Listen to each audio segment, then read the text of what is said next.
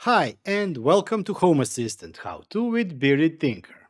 Today we are going to talk about a little known feature that Home Assistant has shopping list embedded into it. We'll start in a couple of seconds.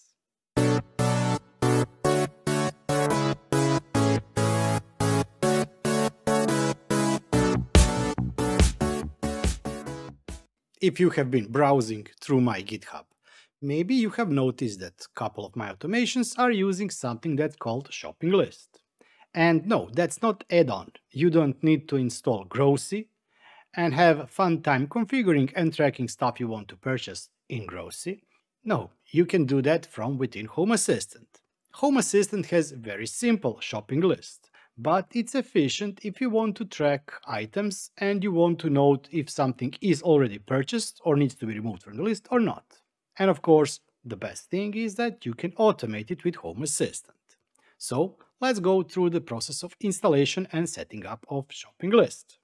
In order for you to set up, if you haven't already set up your shopping list, is to go to Configuration, Integrations, Add Integration, and of course find Shopping List.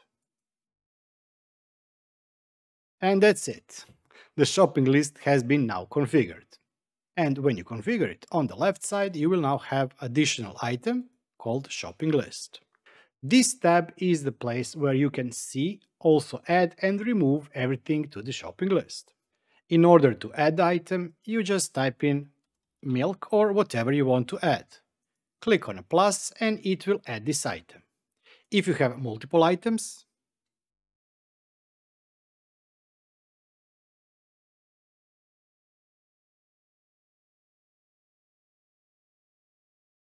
you can also sort them. Click here and then just move the items around. When you're finished with the item, you can tick the box. The good thing about this integration is that it keeps the checked items, meaning the items that you have maybe already purchased, in the separate list. In order to clean this, you would just press this button here. But if you want to re-add the item, you can just untick this box and it goes to the main list. So for example, I've gone to the shop and bought those two items. They are now on checked items list and I can clear the checked items list. Okay, that's simple. What else can we do with the shopping list inside Home Assistant?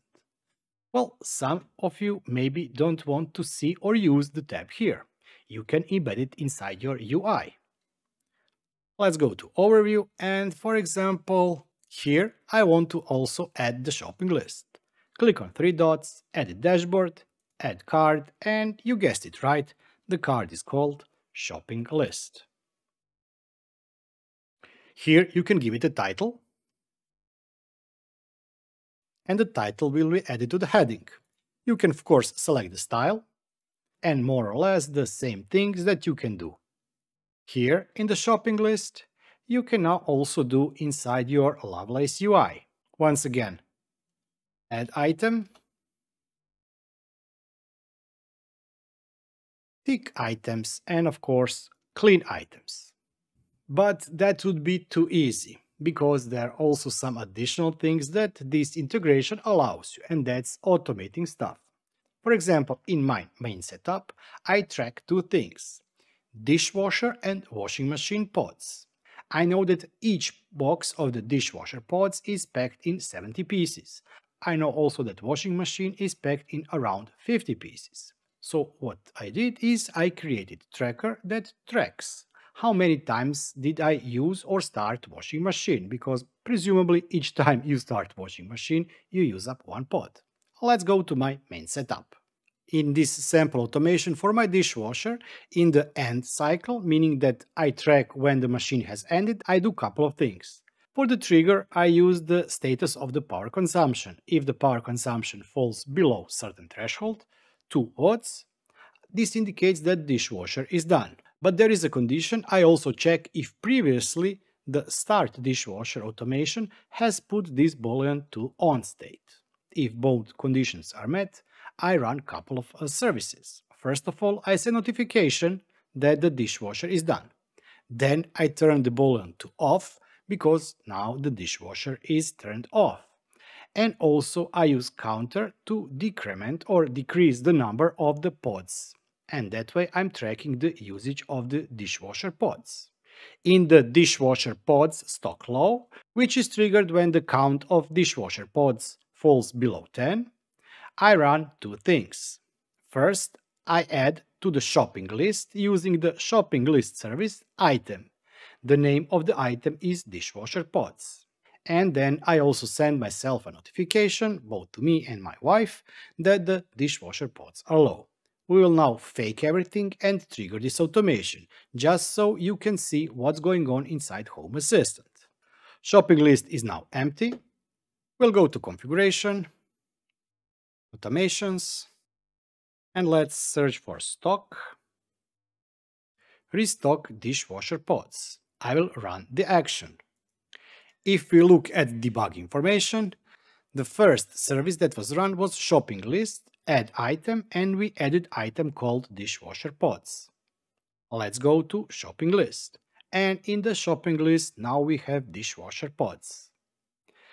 The same way that you can add items, you can also remove items. It's very hard to track the oil, bread, and some of that stuff, but items that repeat and that can be tracked are definitely toners for the printers, dishwasher and washing machine pods, and stuff like that, that you can track whenever is used, and then you can create automations that would be triggered when this stock is low. The great thing about this is that this can also be combined with the zones. What this means?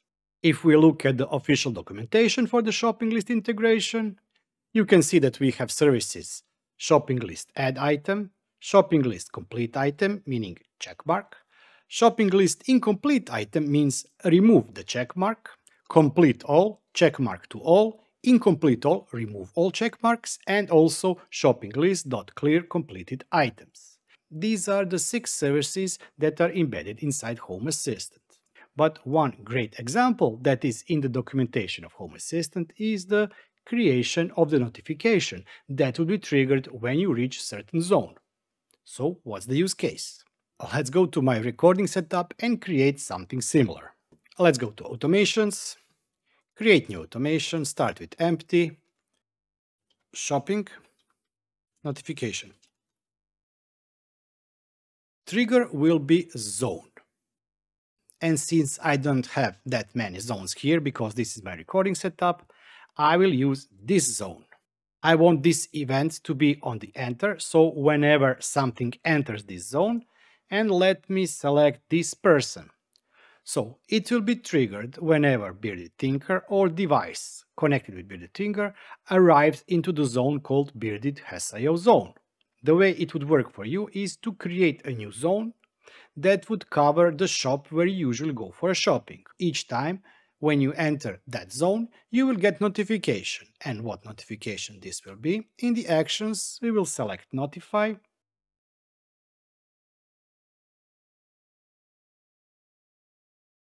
Message will be, here is shopping list. Title will be shop here. And inside the data, we will add click action, which will be shopping list. And URL will be shopping list. And what this automation will do, as we said, when we enter this zone with this user, it should call a service notification, create a message called shop here with the body of the message here is shopping list, and also inside Android app it should provide us with the link that you can click, and this link would open this shopping list. Which is also a great way to get reminded of stuff that you have to buy. But remember, unfortunately at this time, Home Assistant can only create one shopping list. It would be great if it would be possible to create multiple shopping lists, because I presume that you don't buy toners for the printer on one side and the food on the other side in the same shop. Maybe you do, but it's also possible that you don't. Of course, shopping list is no match to Grocery, but Grocery on the other hand can be too complex for some simple stuff. So I really do hope that you did find this video useful and that you will be able to embed or use shopping list, the internal home asset integration, in your automations and your setup. If you have some great scenario on how to use or how to automate the shopping list, don't forget to leave comment down in a comment section below, or even better, go to the Discord server. The link to Discord server is in the description of the video. And before we wrap up this video, I really would like to thank everybody who has joined my YouTube channel and become YouTube channel member. Thank you all for all of your support. And also, of course, thanks to everybody who commented, watched, liked, or subscribed to my channel. If you too want to support the channel, you can do so by clicking the join button down below. If you did like this video, please give me a thumbs up, it really means a lot. And I will be seeing you next time. Until then, bye bye and have fun.